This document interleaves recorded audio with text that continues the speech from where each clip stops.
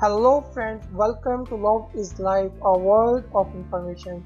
Friends, today in this video tutorial, I am going to teach you how to add tick symbol and cross symbol in Microsoft Excel. Friends, as you can see that we have two tables of students' name and their college name, and one table is correct data and other is for verify.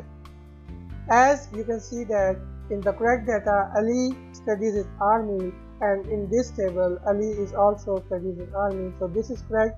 We will add tick symbol here. So how we can add it, let me tell you.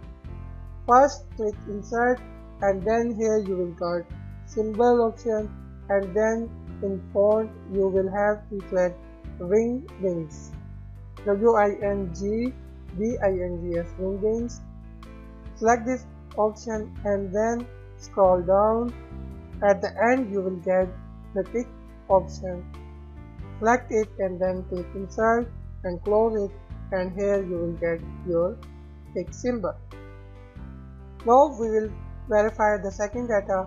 As in correct data, Ahmed studies in civil, but in this table as you can see that Ahmed studies in FG, that is wrong, so we will add cross data is wrong. So we will again go to insert symbol, again wings, and then at the bottom we will get cross symbol. Select it, insert it and close it, and here you will get.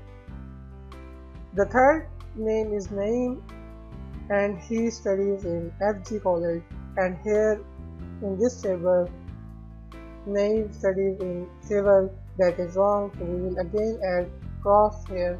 So we will again go to insert symbol and wings, and at the bottom of that you will get cross symbol. Select it, insert it and close it. That's it.